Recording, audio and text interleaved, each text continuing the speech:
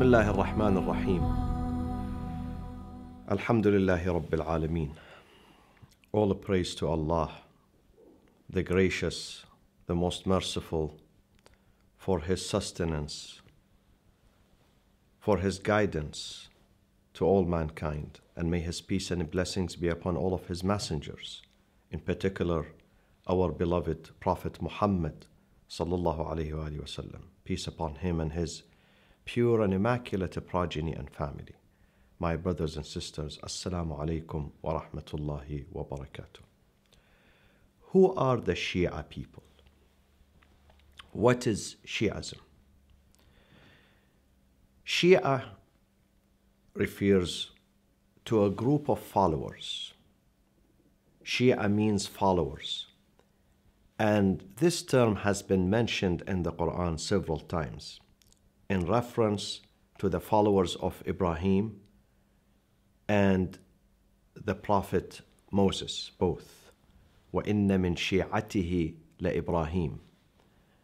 And also in a reference to Prophet Noah. It means followers. And Shi'as are those who follow the teachings of the Holy Quran and the tradition of Prophet Muhammad sallallahu alaihi wasallam, but through a specific channel, the channel that has been designated by Allah. And this channel is the family of the Prophet. Actually, the first time the term Shia was mentioned in Islam, it was by the Prophet himself sallallahu alaihi wasallam, when he referred to Ali and his friends as being his followers. There are several narrations in many traditions, in the Sunni sources as well as the Shia sources. The Prophet, when he saw Ali, the parable of Ali, this is what he said: the parable of Ali is like a tree, in which I am the root, Ali is the branch, Hassan and Hussein are the fruits, and the Shi'as are the leaves. And this hadith has been mentioned by one of the most credible narrators and transmitters of hadith in Sunni Islam, Ibn Hajar. Ibn Hajar in his book Lisan al-Mizan. Another tradition by the Prophet sallallahu alaihi wasallam regarding the term Shia. He said, when he saw Ali coming, he said, Ya Ali, or he referred to him, saying, this man and his Shi'as will indeed be the successful ones, humul faizun, on the day of judgment. And this hadith has been narrated by one of the most credible companions of the Prophet, peace be upon him, Jabir ibn Abdullah al-Ansari. And so we know and we realize that the Prophet was the first one to mention the term Shia. In fact, to invent and come up with this term during his lifetime, when he referred to Imam Ali and his followers in many occasions in different events. Hada wa shi'atuhu, this man and his followers. The Shi'as, they choose to follow Ahlul Bayt because these are the instructions of the Quran, and these are the instructions of Prophet Muhammad. Prophet Muhammad, peace be upon him, says, إِنِّي تَارِكٌ أَوْ مُخَلِّفٌ فِيكُمُ الثَّقَلَيْنِ كِتَابَ اللَّهِ وَعِتْرَةِ أَهْلِ بَيْتِي. After my departure, I am leaving behind among you two weighty things. One, the book of God, the Holy Quran, and second, my progeny, my family, وَعِتْرَةِ أَهْلِ بَيْتِي. This term, وَعِتْرَةِ أَهْلِ بَيْتِي, has been mentioned in many authentic Sunni books, such as Sahih Muslim, Musnad Ahmad ibn Hanbal, An-Nasa'i, At-Tirmidhi, Ibn Majah, and others.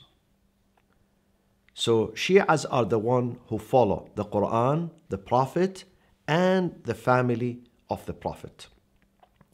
Now, Imam al-Baqir, peace be upon him, the fifth Imam of the school of Ahlul Bayt, he has another way of defining Shi'ism morally.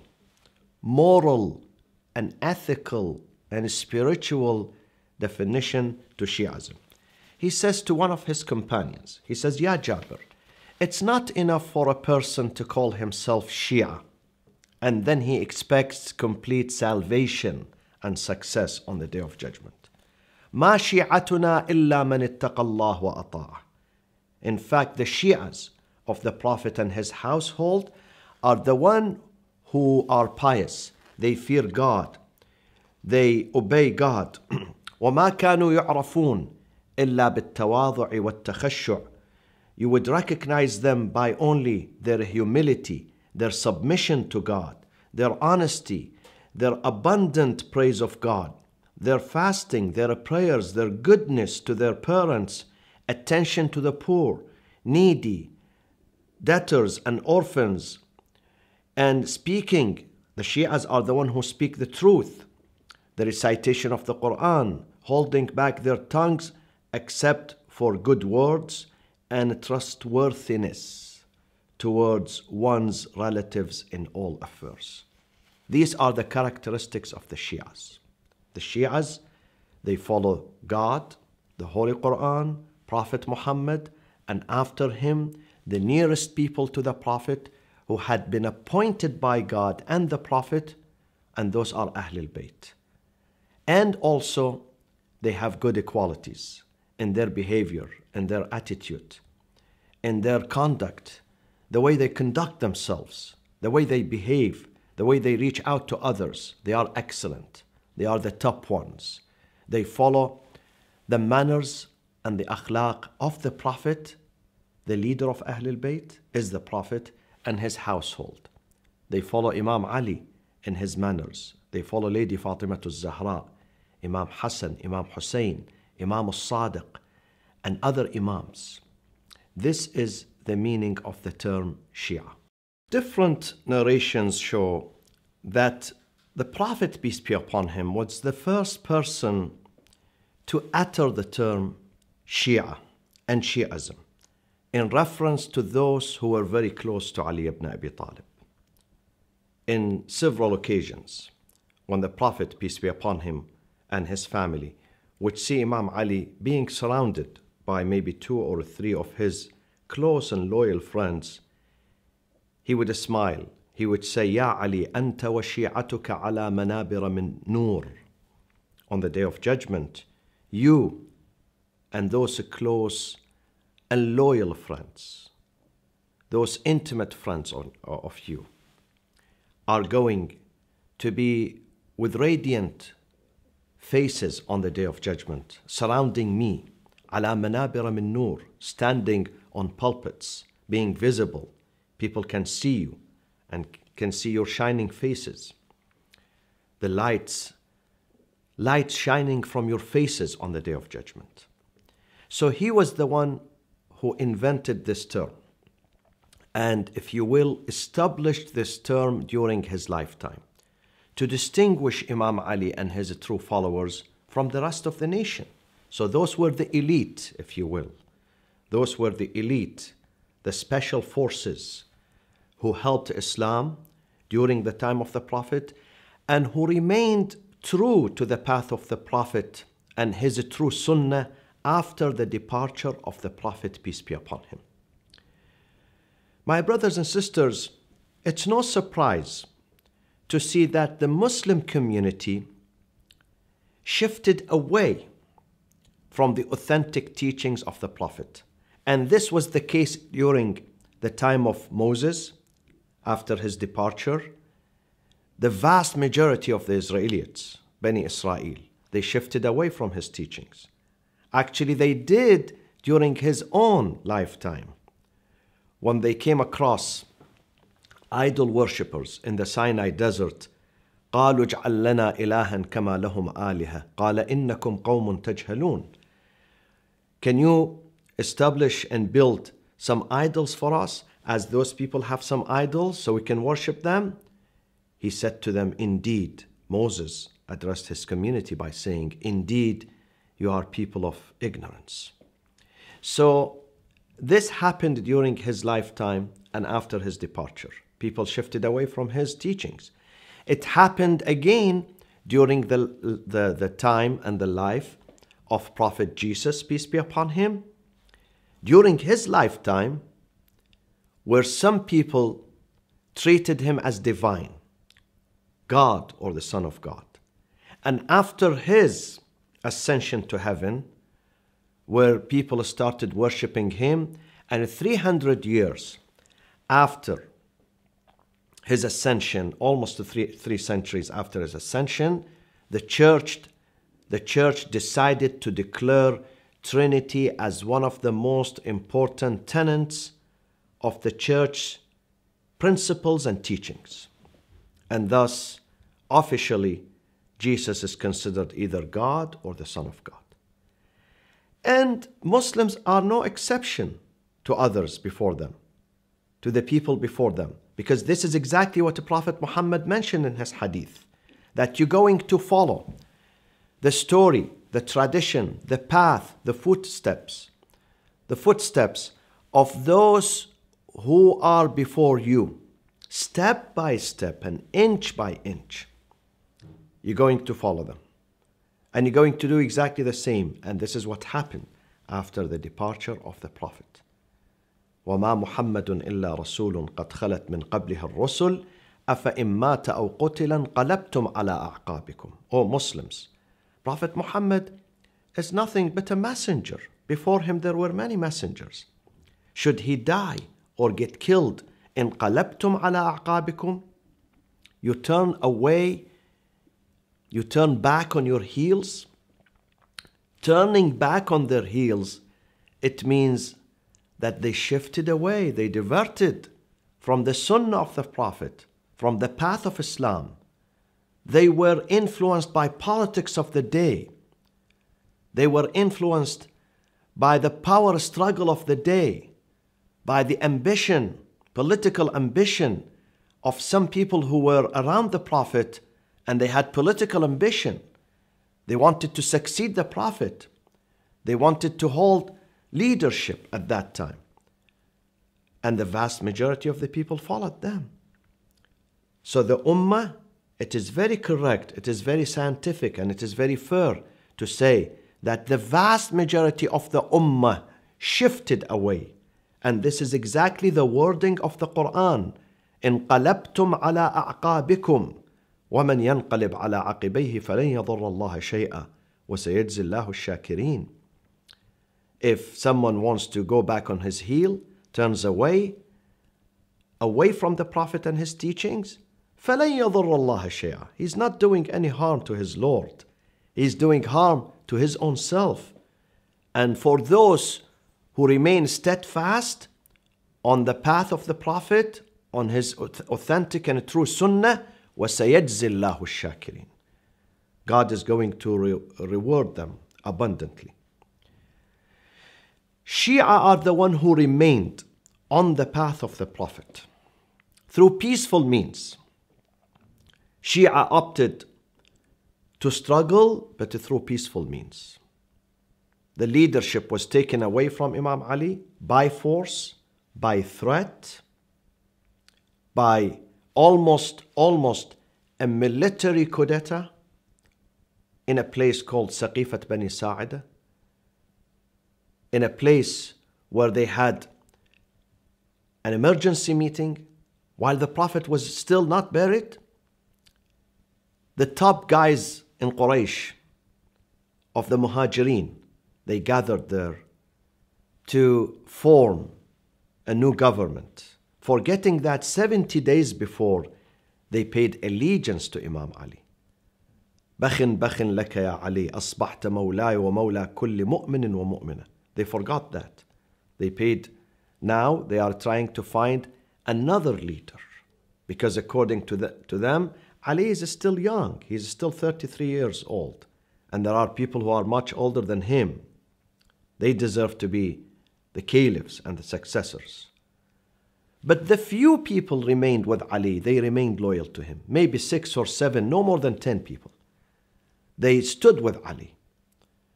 And they braved all the challenges. But they stood fast. وَسَيَجْزِي اللَّهُ الشَّاكِرِينَ. Those were the Shi'as. Those were the hardcore Shi'as. the first nucleus of the Shi'as who continued after that for so many centuries until today and until the Day of Judgment. Another name for the Shia Muslims today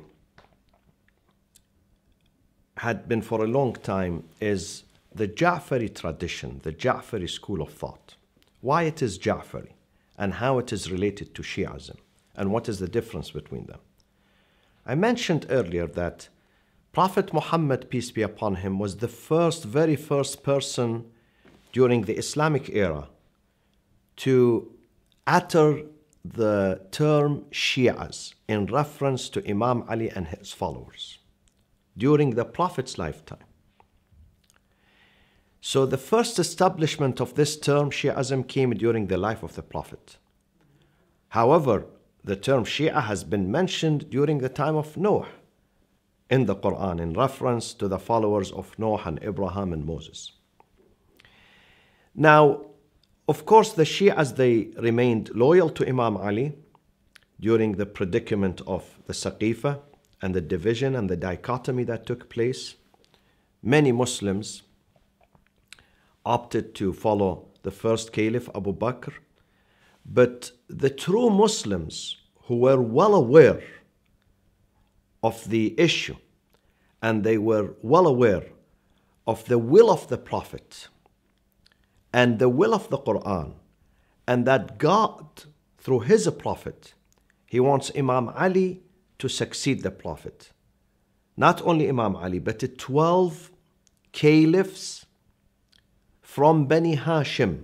The Prophet himself asserted in many occasions, Al-Khulafa'u min ba'di ithna ashar. In some narrations, kulluhum min Quraysh. In other narrations, kulluhum min Bani Hashim. Quraysh was the major tribe of Mecca, but within that major tribe there were about 20 sub-tribes. One of them was Bani Hashim. So the Prophet said, my successors are from this specific sub-branch of Bani Hashim. They're going to succeed me. So very few, the minority, they chose to remain steadfast and strong on that path. Though that path cost them a lot of persecution, a lot of suffering, a lot of killing. They lost their life. They lost their belonging. They lost everything they had. But this is the sacrifice we have to give. Quran teaches us that when the cause is worth it, you may give your soul for it. You may give your life. You may give your blood. You may give your money. Until the time of Imam Ja'far al-Sadiq came. Imam Ja'far al-Sadiq was born almost 70 years after the departure of his great-grandfather, Prophet Muhammad sallallahu alaihi wasallam. He was born in Medina in year 83 Hijri. And at that time, Bani Umayyah, the dynasty of Umayyah, they clashed with Bani al-Abbas. Actually, Bani al-Abbas, who are the descendants of Abbas, one of the uncles of the Prophet sallallahu alaihi wasallam, they had power struggle among them. Bani al-Abbas, they tried to depose Bani Umayyah and replace them. So they were busy fighting each other. There were huge power struggle among them. At that time, Imam al-Sadiq, who's the 6th Imam of the school of Ahlul Bayt, he found a window of opportunity to formulate Islamic jurisprudence, Islamic fiqh, and Islamic theology according to the Sunnah and the teachings of his great-grandfather, Prophet Muhammad, peace be upon him. He had some time of freedom, if you will, freedom to preach. So he started preaching, Imam al-Sadiq, in the mosque of the Prophet, because now the dictators are busy killing each other. They have no time to suppress the infallible Imams, because there was severe power struggle between the Umayyad dynasty and the Abbasid dynasty. And that era and that time was very important and critical to the Imam to propagate and disseminate the true message of Islam. After a period of time, after so many years of not being able to preach, neither him nor his forefathers, such as Imam al-Baqir or Imam Zain al-Abidin, now Imam al-Sadiq, he has this opportunity, this is the momentum, to preach the message of Ahlul Bayt. And therefore, when this message re-emerged during the time of Imam al-Sadiq alayhi salam, it was attributed to him. Although Shi'ism is established first and foremost by Prophet Muhammad sallallahu alaihi wasallam, but later on, after 60 or 70 years, it was formalized and crystallized by Imam al-Sadiq alayhi salam. And therefore the Shi'as were known after that as the Ja'faris, or the Ja'fari school of thought, which is attributed to the sixth Imam. Imam al-Sadiq was able to educate people, to educate the scholars. Some of the scholars who studied under him were Abu Hanifa and Nu'man ibn Thabit, was Imam Malik. Both of them, they studied under the guidance and the instructions of Al-Imam al-Sadiq alayhi salam. Al-Shafi'i and Ahmad ibn Hanbal, they were not the direct students of the Imam, but however they still benefited from the knowledge of the Imam because they were the students of the students of Imam Ja'far al-Sadiq alayhi salam. And Shi'ism started to flourish. At one point there were 4,000 jurists, exegetes, mufassir of the Quran, theologian, scholar, who were listening to the teachings and the instructions of Imam Ja'far ibn Muhammad al-Sadiq alayhi salatu wassalam. They learned from him, they benefited from him, and therefore from that time Shi'ism became to be known and distinguished from other traditions by being called the Ja'fari school of thought. However, the others, like the Hanafi, the Maliki, the Shafi'i, the Hanbali, were patronized by the Abbasid government. They were given much freedom. They were propagated officially by the government, through the help of the government, the support of the government, and therefore they became the majority. Because when the government has the media, has the money, has the political power, then it can preach any message. And sometimes, as we see in some countries in the Middle East, it can impose its message, its faith, its own version of religion on the masses through the media, through the school curriculum, through the mass media, through the mosques, through the judges and the scholars. And this is exactly what happened. And this is why you find that the Shi'as, the Ja'faris, were the minority, while other traditions became the majority due to the government support.